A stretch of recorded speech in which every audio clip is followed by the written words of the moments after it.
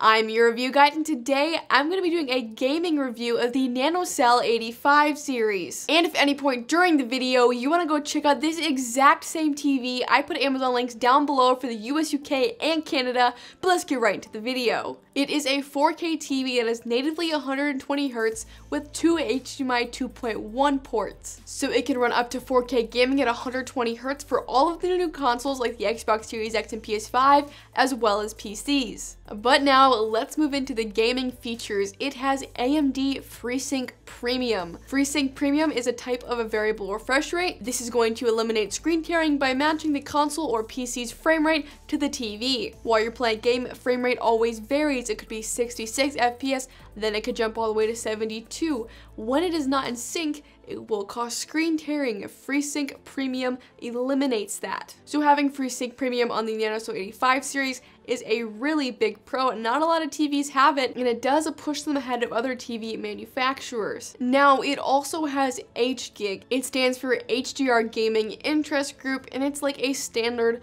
or a guideline for displaying HDR gaming content. It aims to make sure players on all HDR TV platforms have the same gaming experience with HDR, so it's the most accurate to color of the game as it can be. All HDR on different TVs are built different, and sometimes the TV can make the whites too white and drown out all the detail, or make the blacks too dark and muddy all the shadows in game. Obviously, this creates a disadvantage while gaming because you can't see some of the details that somebody else might see. HGIG works to combat this so that the tone mapping will map all of the details in the whites and blacks without getting them blown out or muddied. So basically, it makes sure that the tone mapping of the HDR is making as crisp as image as possible for in-game experience. Now let's move into the NanoCell 85 series low latency game mode. You can automatically tell the difference from the game mode and out of game mode with just the input lag. In game mode, there's virtually no input lag. There's always a number for input lag. There's going to be at least some,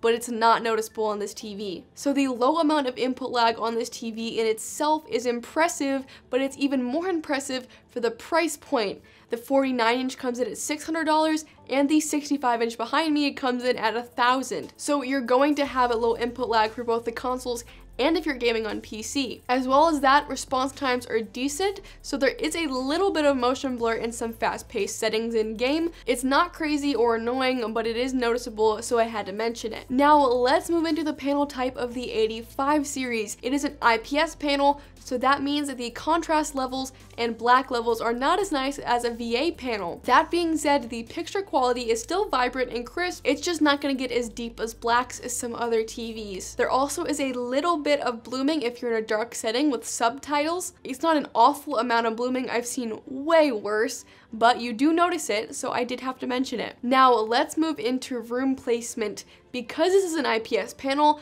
that means wide viewing angles. Wide viewing angles come into play when you're not sitting directly in front of the TV. If you have a VA panel TV, you go to the side, the image is going to get less vibrant and look washed out. So if you are going to be gaming where you're not sitting in front of the TV and you're going to be sitting off a little bit to the side, an IPS panel is what you're going to want to look for, which is what the NanoCell 85 series is. Also, it is very good at combating glare. So if you're planning on putting a TV in a room that has a lot of windows, you are not going to have to worry about the glare making the picture unviewable. It combats glare very nicely, and you're going to be able to game on this TV in pretty much any room environment. Now let's move into the brightness. So this LG NanoCell has a peak brightness of 550 nits. Now, this is a little bit darker than you would want for displaying HDR content. Usually you're gonna want 600 or higher at least, but that being said, for this price point of $600 at the 49-inch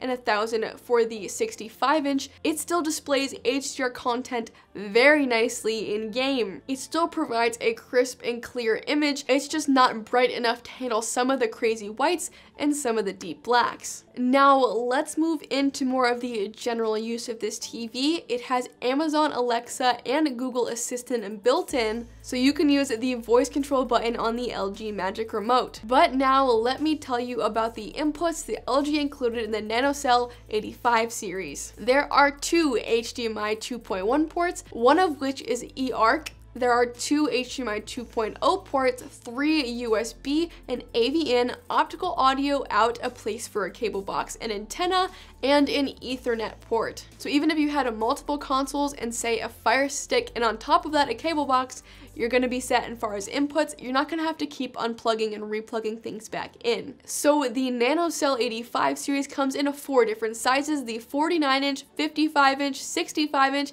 and 75-inch. So there's quite a few options to choose from depending on your room size and what's the best fit for you. As well as this, they are all able to be mounted on a VESA mount. Again, if you do wanna go check out this exact same TV, I put Amazon links down below, but that was my gaming review of the NanoCell 85 series.